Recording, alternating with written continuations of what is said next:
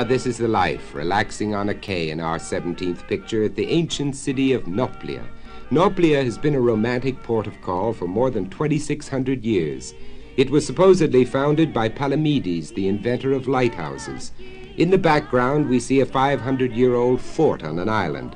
At one time, this floating castle was a home for retired executioners, but it's a pleasant hotel for tourists now, no longer catering to such grim clientele. Behind the fort rise the mountains of the Peloponnesus. The oldest civilizations in Greece were born in this region, among them the great walled city of Mycenae, often mentioned in the writings of Homer. In number 18, we are standing before the Lion Gate of Mycenae.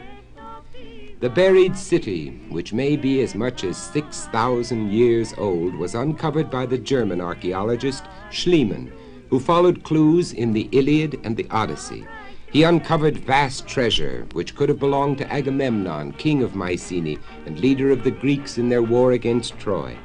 Agamemnon and his army may have marched through this very gate on their way to rescue Helen of Troy, who had the face that launched 1,000 ships. Now in picture 19, let's go to the theater. Looks more like a football stadium, doesn't it? This open-air theater could seat far more than a modern Broadway playhouse, 14,000, and it was generally packed. Tragedy or comedy, the Greeks attended religiously. As a matter of fact, their theater grew out of religious ritual. The plays of the Golden Age, those of Aeschylus, Sophocles, Aristophanes, Euripides, are still performed today.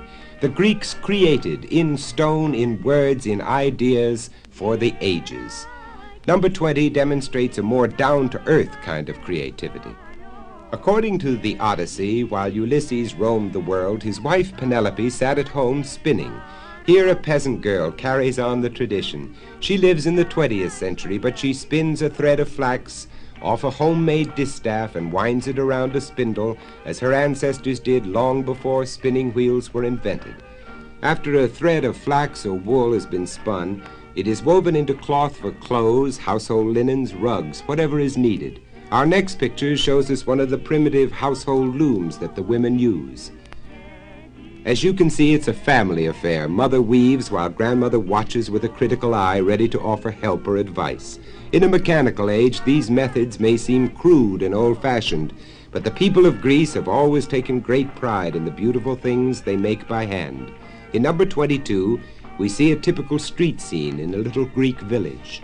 A countrywoman rides to market on her donkey, which at another time might be seen hauling that brightly painted cart. This all-purpose beast of burden makes up in sure-footed endurance what it lacks in size. You will see donkeys all over Greece, hauling, carrying firewood, sheaves of grain, household goods, plodding through the muddy streets of villages past whitewashed stone houses. These people may live primitive lives, but they are lives filled with quiet beauty. Picture 23 shows us a simple fisherman's hut, gilded by the rising sun. The water, the sky, the distant mountain, here is a scene that reflects the tranquility and mystery of nature. No wonder the Greeks saw gods and goddesses in the sun, the moon, in every field and forest.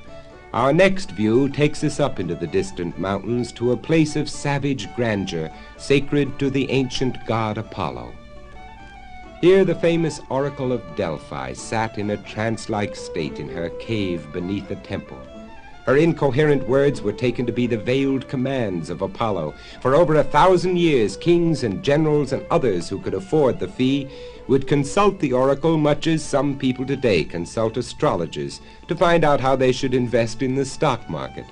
Since the babblings of the oracle could be interpreted in many different ways, nobody could ever accuse her of giving bad advice.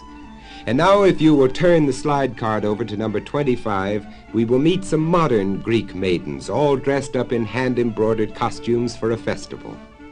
The silken richness of these costumes reflects the influence of Byzantine church decorations. Everyday dress is plain and dark, but festivals are times for dancing and gay colors.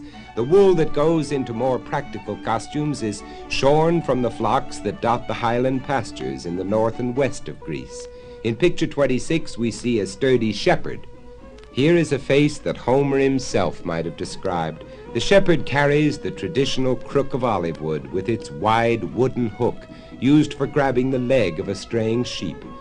He has brought his flock down to the market town of Trikala on the plain of Thessaly in central Greece.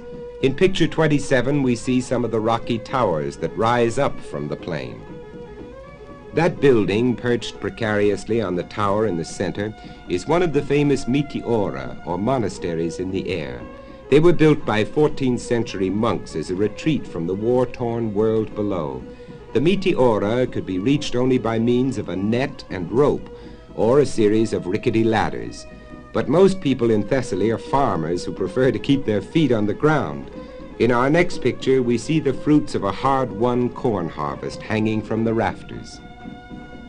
Even in Thessaly, a grain center, the land is rocky and the soil thin. It takes hard work to scratch a living from the earth.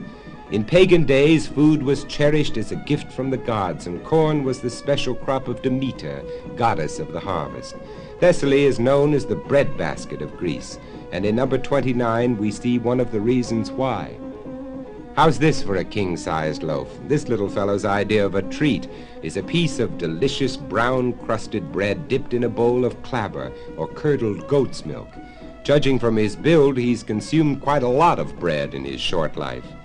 In our next picture, we're out in the pasture where goats and sheep graze peacefully together on a carpet of wildflowers. Here is a scene which hasn't changed in thousands of years. The Greeks even had a shepherd god, Pan, he of the goat's legs and the sweet dancing pipes. Now in picture 31, we return to the waterfront. Maritime commerce is still the big business of Greece. We are in the port of Salonika, a thriving city of Macedonia, the northernmost province of Greece.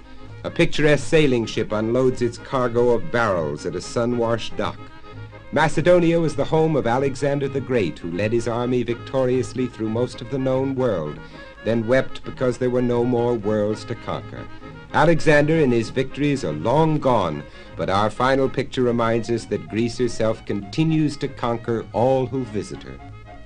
She holds our souls enchained with beauty. Her graceful monuments tell us that man was meant to create, not destroy. Her spirit is the spirit of democracy, of bright intelligence and hope, of freedom. This is the heritage that a tiny Mediterranean land has given us. This is the enduring glory of Greece.